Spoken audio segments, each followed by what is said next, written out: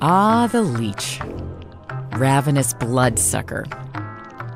Parasite. Nemesis to hikers. But it wasn't always this way.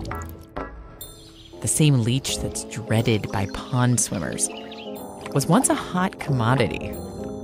For thousands of years, draining blood from patients was considered one of the best treatments for everything from smallpox to scurvy. And healers often used leeches to suck that blood out. Their favorite was Hirudo medicinalis. But losing all that blood usually did more harm than good, further weakening patients. By the end of the 18th century, science-based medicine was in, and leeches were out, at least for a while. So what are leeches anyway? Just horrible little vampires?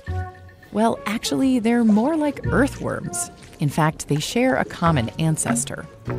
But some leeches developed a taste for blood, and they've become experts at stealing it.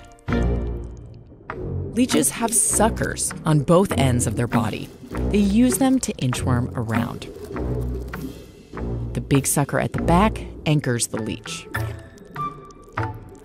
Inside that front sucker is a muscular jaw, bearing 3 razor-sharp teeth.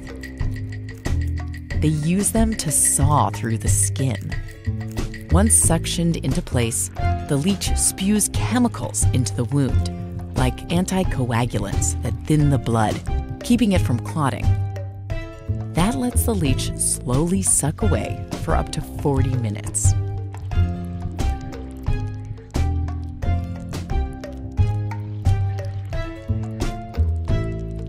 When done, it leaves a 3-point scar. At hospitals like California Pacific Medical Center in San Francisco, leeches have made a comeback. Okay, get ready. When doctors reattach body parts like fingers and ears, blood sometimes pools in them, keeping fresh blood from getting in. That's where our buddy the leech comes in, sucking out the stale blood to make way for the good stuff. Doctors literally prescribe leeches to help a patient recover. The medicine has changed, but the tool, it's the same. The leech, continuing its creepy, though sometimes helpful, relationship with us.